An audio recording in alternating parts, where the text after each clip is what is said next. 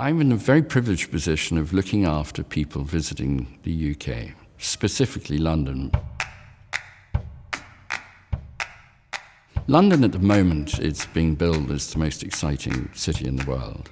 I'm particularly attracted to Marylebone because it has the feel of a village about it, a village within the city. So it's a wonderful place to wander around and lose yourself and daydream.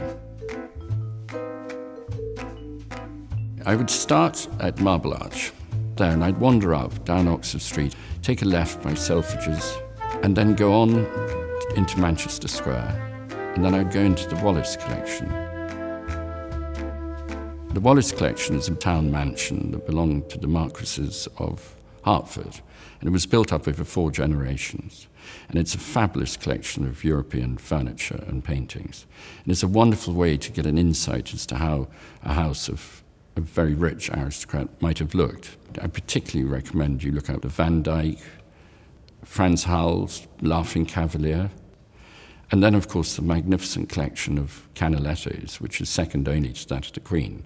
There's a set of armour from 1480, which is just so magnificent and so dramatically displayed.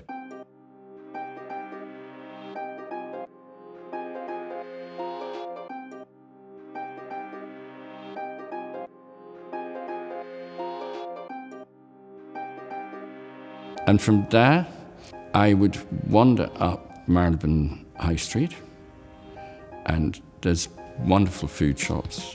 Look out for the cheese shop.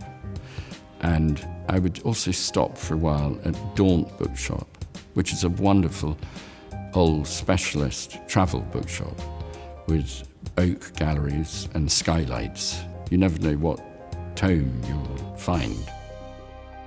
I would then stroll down to Chiltern Street and take my time to just absorb all the different types of shops, the different styles. In terms of stopping to eat, I recently discovered something called Carousel.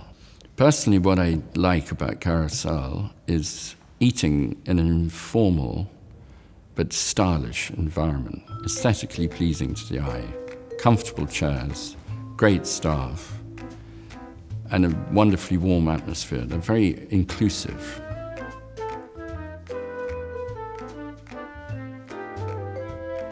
I think after spending a few hours in Marylebone, one would walk away with a wonderful sense or notion of a village community thriving within a big city.